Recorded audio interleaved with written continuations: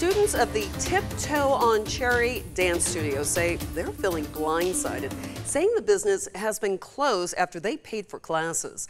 Kalisha Moore spoke with a student of the studio and who is wondering what that means for her lessons and found out what customers can do about it. In February, Tiptoe on Cherry opened as the first dance studio of its kind in Macon. Now it's closed, and some customers say it's their last dance. It's a studio aimed at allowing dancers to learn the art of pole dancing. It's what got a lot of women through the door, but some of those women are saying the business closed unexpectedly and permanently. Classes keep getting canceled and I'm not getting notified. Crystal Crooms, a student at Tiptoe, says she spent hundreds of dollars for classes she never got.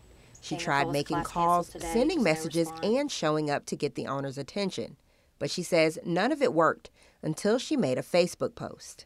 I tagged her in it, and I obviously got her attention because that is the first text that I've gotten back from her, and now she's threatening to take me to court because I'm letting everyone know. Employee Ashley Klein told us customers weren't the only ones who hadn't seen or heard from Nicole Dill. She claims at least 3 employees are owed money and have not been paid since May. Kelvin Collins with the Better Business Bureau says they've received 3 complaints this month about Tiptoe. Complaints that we're seeing so far are alleging that they paid for the service, and when they try to show up, it's either closed or they're not getting any answers.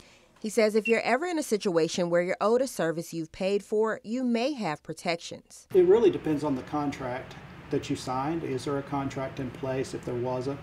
But also, if you paid with a credit card, contact your credit card company. This is a point where you can dispute the charge. But Crystal says she's through with the studio. That's not anyone that I want to associate with. In Macon, Kalisha Moore, 13 WMAZ News. We reached out to the owner, Nicole Dill, several times by phone today, but she has not responded.